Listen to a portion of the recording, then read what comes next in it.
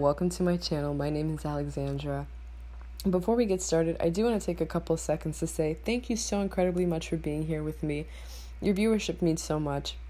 And if you like this video or any other video that I've been putting out on my channel, please consider supporting me by leaving a like, a comment, and subscribing. That's the only way that I know that you would like more content, which I am sure to put out every other day.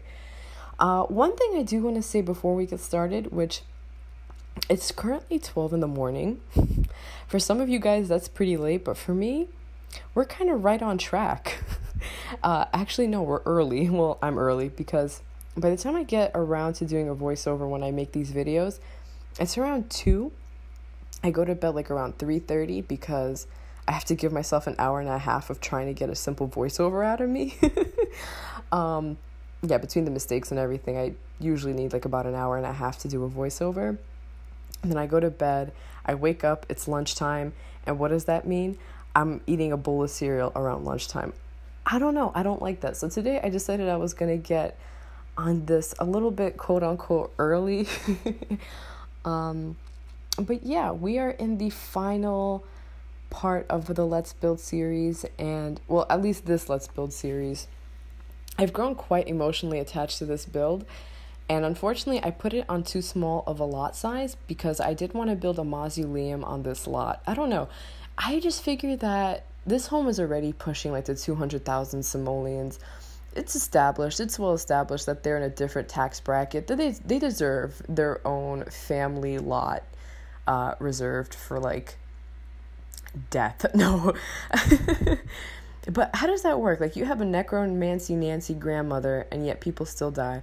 I don't know. I haven't worked out the logistics of that, but I thought that would be super cool having a mausoleum, which, I don't know. I could just load this into another lot, and if this is interesting to you to see a mausoleum built, I will be more than glad to do that for you. Like, you know, make its own separate video of me building a mausoleum, and actually maybe because it's only just a mausoleum, instead of making it a speed build, I would make it, you know, sort of like real time.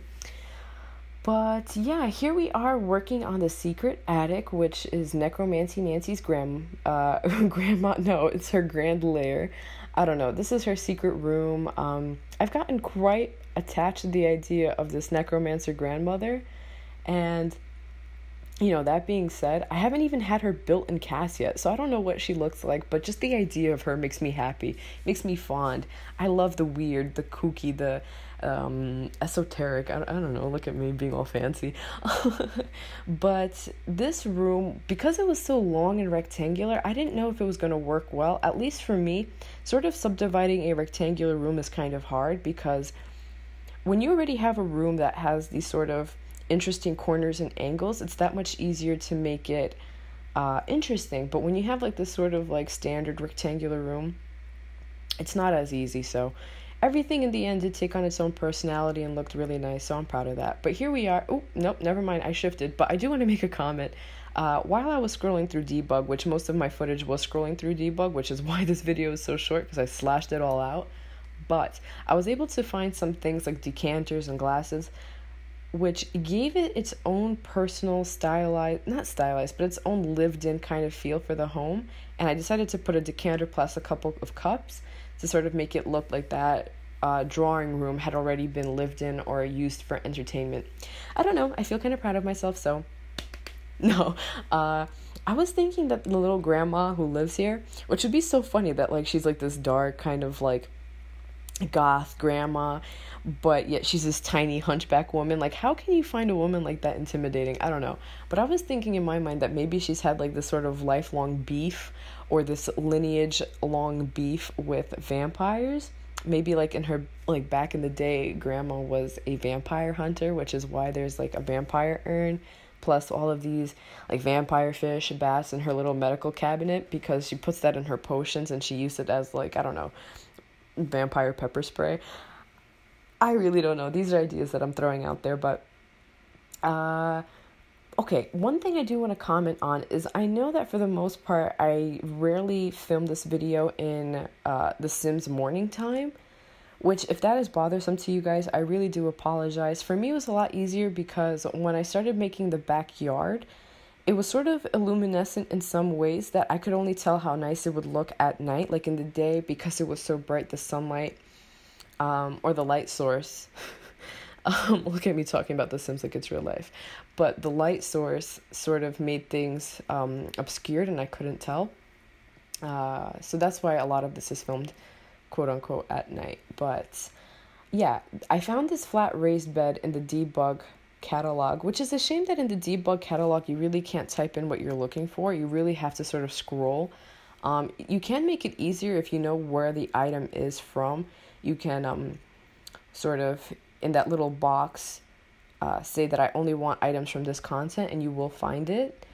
But you really can't just type in like, oh, mushrooms. No, you have to scroll. And I found these mushrooms / a bunch of flowers that were very, very pretty. And I put them in this raised bed that I also found from the debug item menu, catalog item menu. I don't know.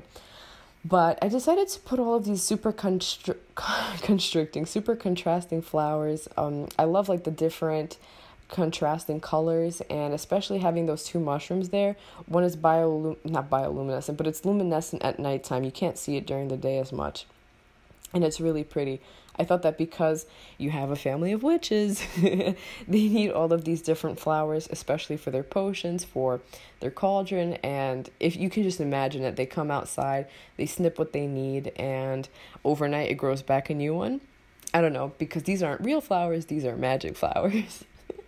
But I put down these hedges just to kind of make the area, I don't know, look more put together, or just kind of like take up that space, because I really couldn't think of anything else to put. Oh no, I forgot to put out a trash bin. I feel upset. I'm sorry, guys. But I found these rock stones. I will put one in before.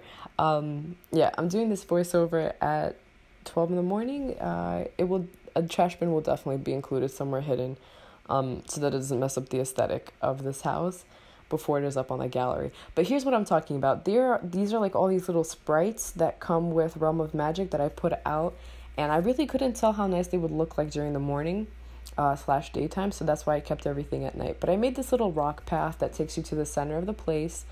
Rather, I think I should say the center of the garden. But I mixed these large stones, I sized them down, I made them smaller, and then I put these pebbles in between to make the path look more organic and pretty.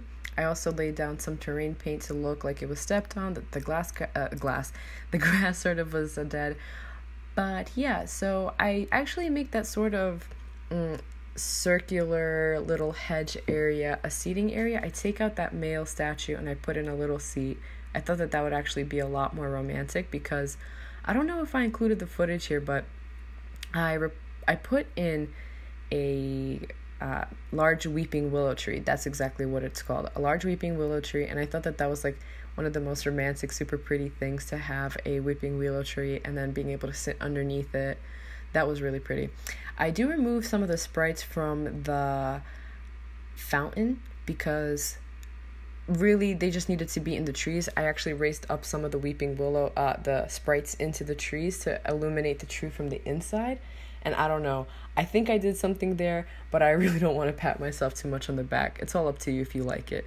But we are really close to the end of the video, and I do want to say that I appreciate you guys staying with me for this long. I love your support, and I always do try to put out better content. So anyway, yeah. Ooh, bye. Okay.